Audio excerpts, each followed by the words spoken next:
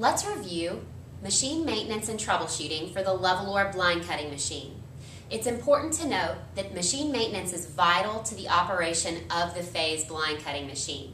Without accurate and correct machine maintenance, it will not operate correctly moving forward.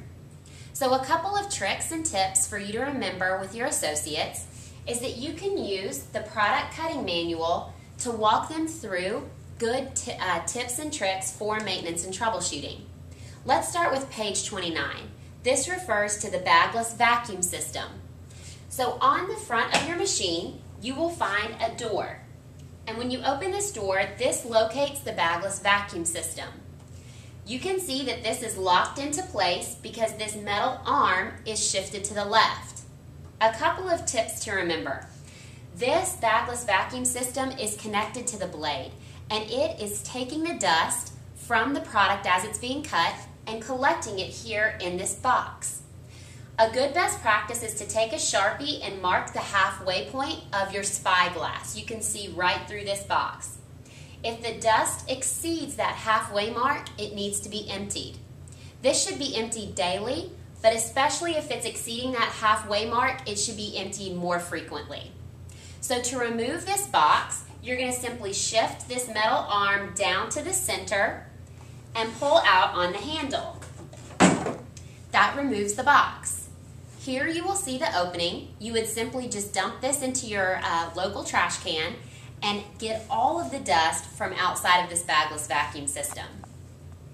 To place it back in the machine, this top lip connects into these white arms. So slide that bagless vacuum system back into the machine and lock that little bar to the left in place. It's important to note, if this is not locked in place to the left, it will hinder the accuracy of collecting dust from the machine. So this is step one to machine maintenance. The next step is emptying your trash bins. So on the left and right side, you can see that I've raised these black hoods to expose my trash bins. On the left side, you will simply lift out the bin from the machine and empty it into the trash can. This will need to be completed multiple times throughout the shift because it's going to be collecting quite a bit of scrap. On the right side of the machine, you will find a similar trash bin. This collects all of the scrap from your mini blinds. Again, this will need to be emptied multiple times throughout the day, so please make sure your associates feel comfortable with that process. Once you've emptied the dust and all of the scrap, there are a couple of other tools that can be handy to your associates. This small brush and dustpan can be used to sweep up any excess dust or debris from the exterior of the machine. And then your shop vac is also going to be vital for machine maintenance.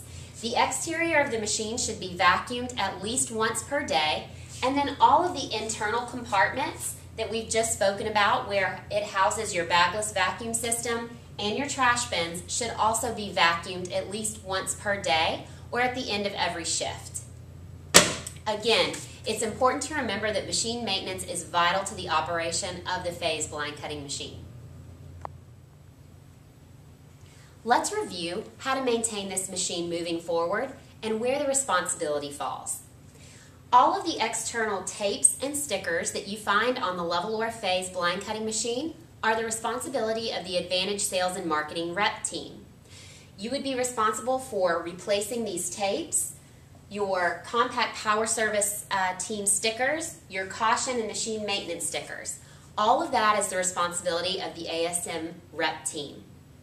Anything internal that affects the operation of the machine is going to be handled by Compact Power Services, or CPS. The sticker that you see here to the right of the screen, it is a for maintenance or service sticker that gives the 1-800 number for Compact Power Services.